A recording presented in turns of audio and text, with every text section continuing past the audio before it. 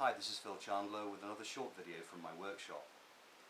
As DIY beekeepers, we often need to make a number of items that are exactly the same as each other. The most obvious example of this would be hive boxes, whether they're horizontal hive boxes or vertical vare type boxes. It's quite important that they all match up with each other, and especially if they're stacking, things need to stack accurately on top of each other. So one of the ways of doing this, and probably the most common way of doing this amongst professional woodworkers, is to make what is called a jig. A jig is simply a guide that allows you to stand wood upon it while it's being worked, if you like, and because the jig is made to precise dimensions, everything you make on that jig will be exactly the same.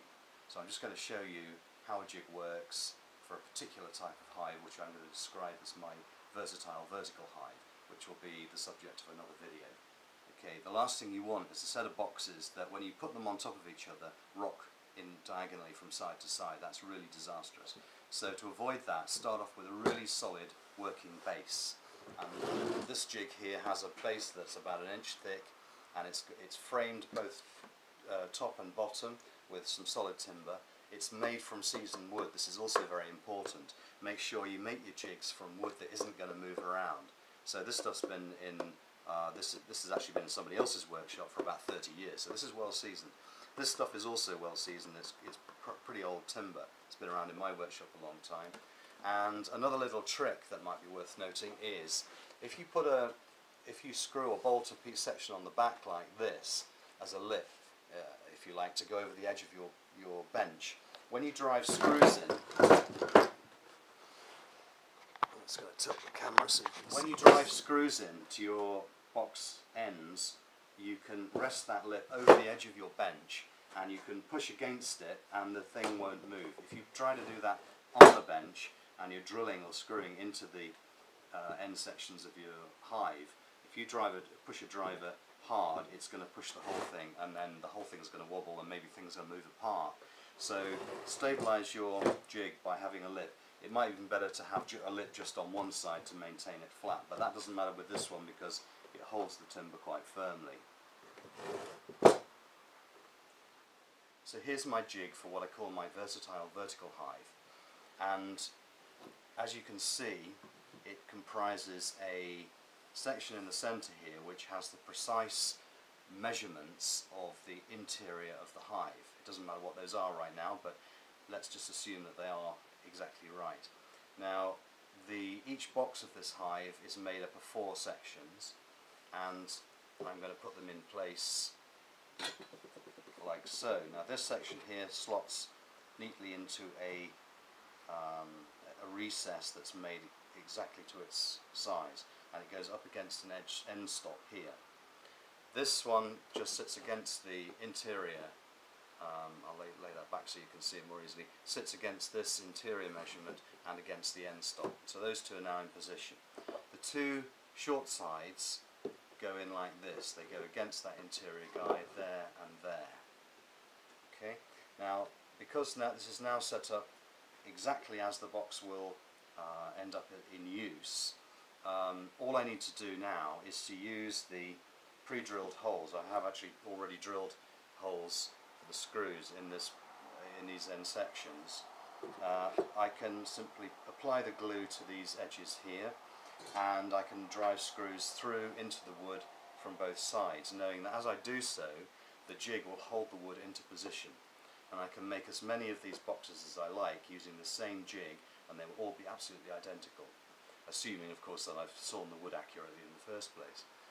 One little trick I'd like to show you, when you're driving a screw, this is a long plated screw which is going to go straight through the ends into the end grain of the side sections.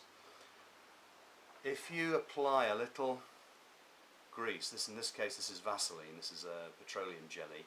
You can also make this stuff or something very similar to it, and possibly more bee friendly, using a little beeswax melted into some linseed oil or another vegetable oil. Anyway, if you coat the screw thread with this stuff and then drive it into the wood, you'll find 2 things will happen. One, the screw will go in really easily, and 2, it will take a much longer time before it starts to deteriorate inside the wood due to rust.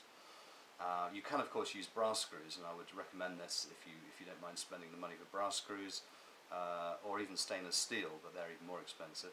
But if you're using ordinary screws, just coat them with a layer of this petroleum jelly, or bee grease as I call it, and that will make your life a lot easier when you're assembling.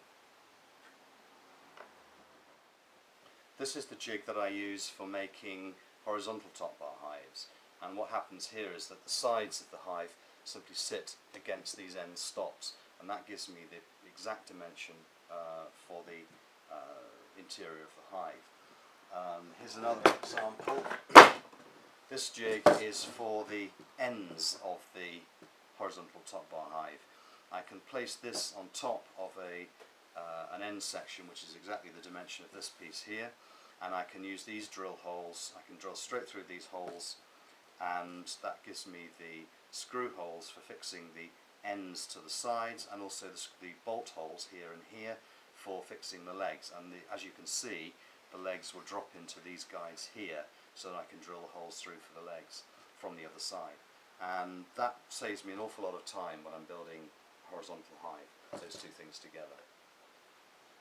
I'm going back to this jig now to show you the most important thing I think about jigs and using jigs is to double and triple check all your measurements of the original jig, because remember, if you make a mistake building your jig, that mistake is going to be replicated throughout your entire production line of boxes. So take a lot of care about setting this jig up to be exactly the right measurements. So double check and triple check all your measurements, all your angles. Make sure you've got a nice right angle here, for example. Make sure these are at right angles. Make sure this dimension is exactly the same as this dimension, and so forth, so on, there and there. So if you get that right and spend some time on it, you'll be able to make any number of boxes from this jig, and they'll all be exactly the same. Even if you come back next year, and when you've even forgotten the original dimensions of the box you're supposed to be building, this jig will still be here, and you'll still be able to use it to do that job.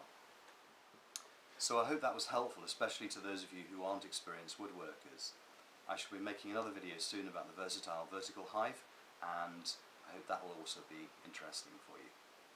So this is Phil Chandler signing off.